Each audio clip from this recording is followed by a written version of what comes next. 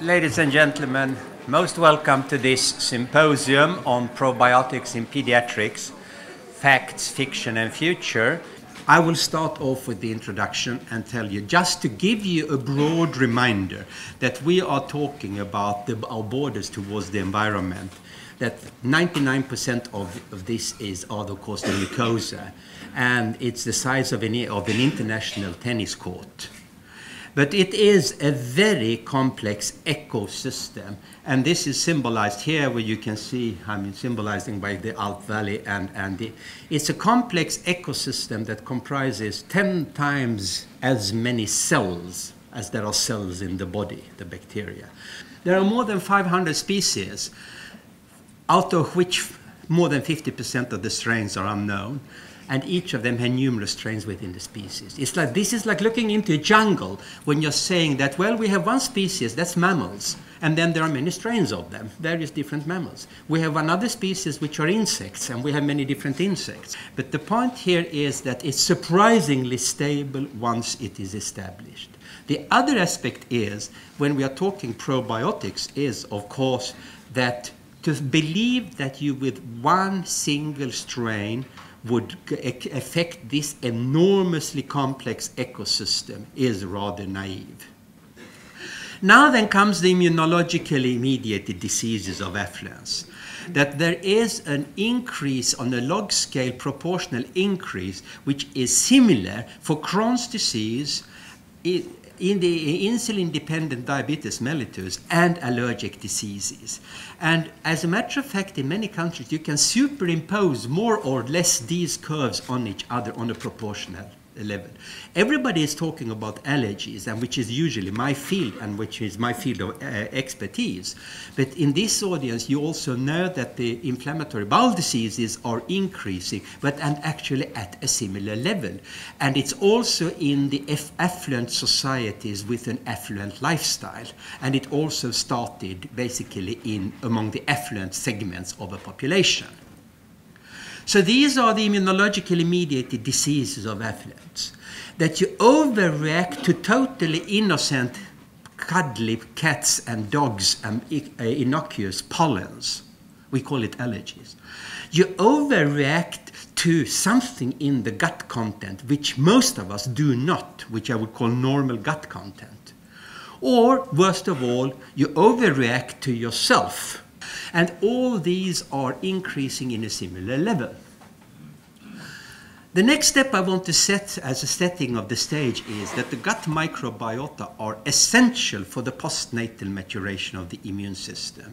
They are actually the major driving force for the major development of immune regulation. And this is why our team started to go into the microbes when we were doing our studies in Eastern Europe and comparing it with Scandinavia 20 years ago, where we opened it, because it's well known for every pediatric immunologist that the gut microbiota are crucial for the development of immune system.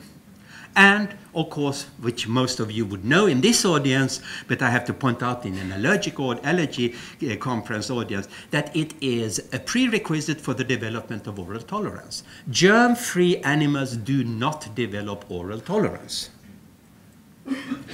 So what we have is that we are looking for Th1 and the Th2 type balance. Now then, on allergy congresses, I can spend half an hour discussing the immune regulation, why this is bad, the Th2. However, having a Th2 overweight is a wet dream on the diabetes congress, because they hate to see this. Because the bottom line seems to be that we get a normal regulatory T cell system. And this is where the gut microbiota come in.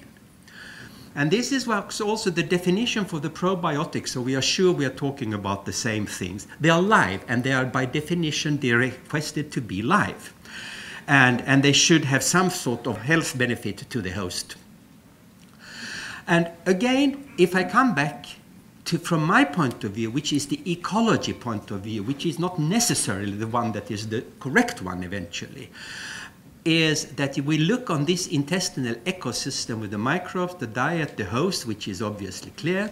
And this is when it goes wrong, you get various infections, and you can screw it up for different reasons.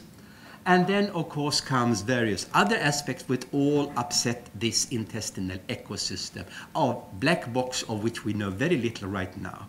And this has consequences of various sorts, as you know. And this is where some of us believe that probiotics have an effect.